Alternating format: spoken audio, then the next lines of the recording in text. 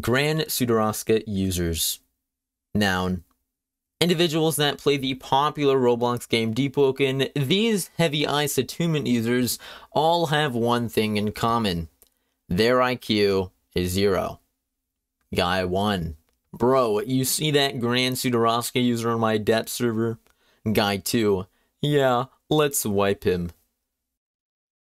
I'm never doing that again. The art of Deepwoken PvP is a very difficult one to master.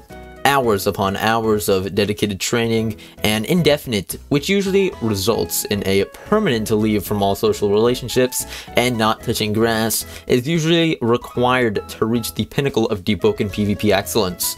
But what if I told you there was a weapon that could solve all of these problems for you?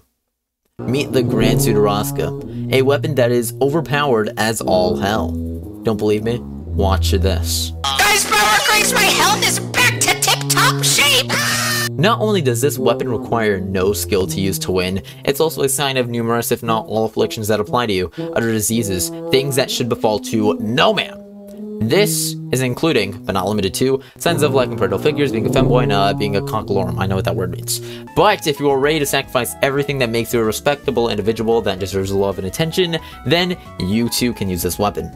Now, there may be some individuals saying that the weapon got nerfed and that it isn't all that good and that's not overpowered, and to that, you are wrong. My opinion equals fact, and yours is, well, not fact. Sorry. Not only is this weapon still overpowered, it's still overpowered. I mean, come on, nobody wants to fight this thing. Like, look, every time I see this weapon in my PvP match, I have to play 50 times safer because of one hit, and this is gonna happen. Guys, power cranks, my health is back to tip-top shape!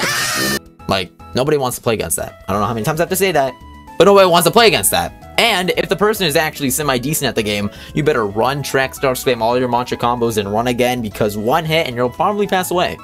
In real life. Anyways, my proposal for Grand Sudaraska is instead of a nerf, just remove the weapon altogether, and everybody will be happy.